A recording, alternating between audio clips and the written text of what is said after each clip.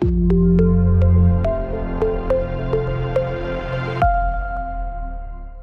want to reduce your risk of catching a bloodborne pathogen? Wear your PPE, wear your gloves.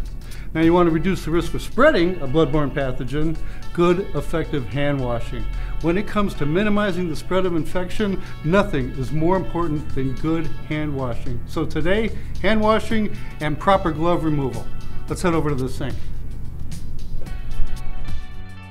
Okay, CDC Guidelines for hand washing. Sounds silly, right? Step 1, get your hands wet. If you have a foot actuator, better yet, so you don't have to touch the knobs. So get your hands wet. Next, apply the soap.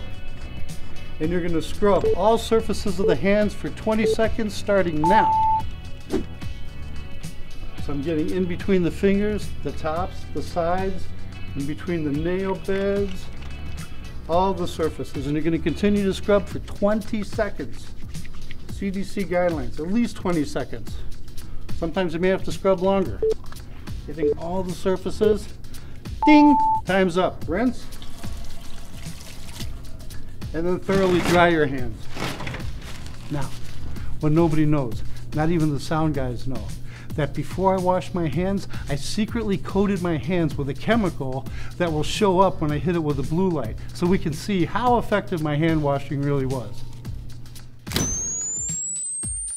So as you can see, even after 20 seconds of vigorous hand washing, your hands probably are not as clean as you think they are.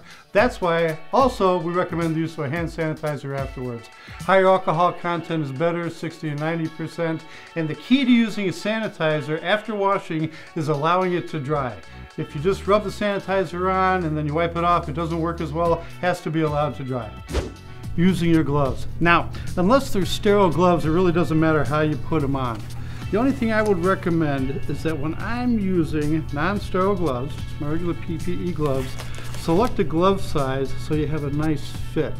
So they fit tight against your fingers, not so tight it's cutting off the circulation, but tight enough that you can feel a vein. You can do fine motor work a needle. So your gloves need to be tight. Now, when removing gloves, especially bloody gloves, remember this: glove to glove, skin to skin. That means only glove touches glove and only skin touches skin. So glove to glove first. I'm right-handed, so the first thing I do is I grab the cuff with my gloved hand of my right glove. Glove to glove, remove that. Then skin to skin. I take these fingers, I go underneath this glove, skin to skin, and then peel it back off. Then you can take the whole thing and you can drop it in the trash can. Resist the temptation to shoot it into the trash can. Resist the temptation to shoot it across the room into the trash can. Resist the urge to start a competition shooting the gloves across the room into the trash can. Resist the temptation to shoot your friend in the back of the head with your gloves. Always properly dispose of your gloves.